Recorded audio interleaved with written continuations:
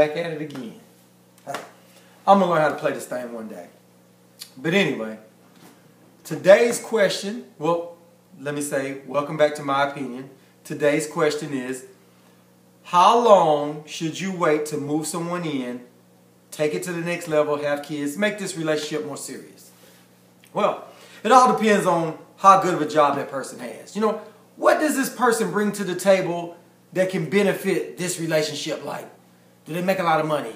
Can they take me on trips? Can they buy me stuff? You know, you gotta ask yourself those important questions in life. Nah, let me chill with that. The real truth is, why are you making the decision of settling down? Do you love this person? Or have you come to a point in your life where you feel like the clock is ticking and I need to be married? Once you figure out what the answer to those two questions are, then you can make your decision. Because if you feel like you've made it a point in your life that you need to settle down and this person kind of meets that and this is what I'm going to do, then you got to be prepared that all the other things that come with that decision. Meaning, if you don't really truly love someone, it's going to be hard to make it through the hard times. Now, if you feel like this person is the person for you and every day you think about them 24/7, they make you smile. They stimulate you not just physically, but a spiritual level. And if that person is really compatible with you, do you accept that person's kids? Does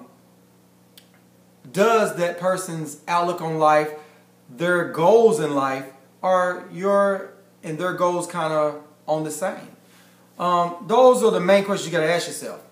Then, what I would do is, once I ask all those questions, and I come up with that, yes, this person fulfills me mentally and spiritually, then I'll sit them down and talk, hey, how do you feel about us and teaming up, becoming one, and getting our goals together to take this to the next level? Because you don't want to prematurely jump into something that person's not ready.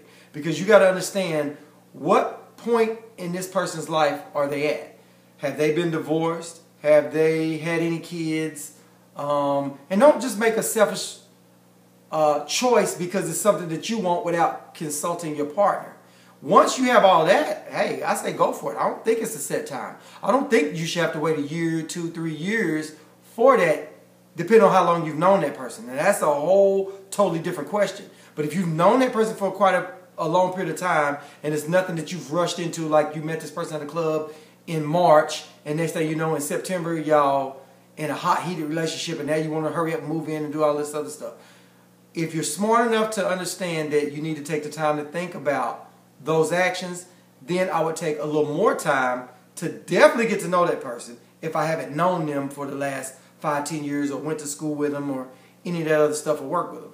But once you get past that, I don't think it's a set time. I think it's when two adults feel like this is something that we need to do. This is something that we know we need to do because we don't see it any other way.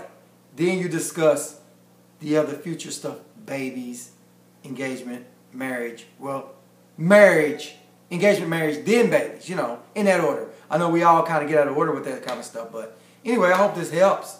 I don't think it's a right yes or no answer to that. I know it's a lot of gray area, but think about it. Don't rush into it. And if you feel like it's been long enough, hey, it's you, it's your life. Have fun. But I will talk to him. Anyway, get back to this. I'm sure somebody needs some more questions. I had some more questions. And I'm going to try to learn how to play this piano.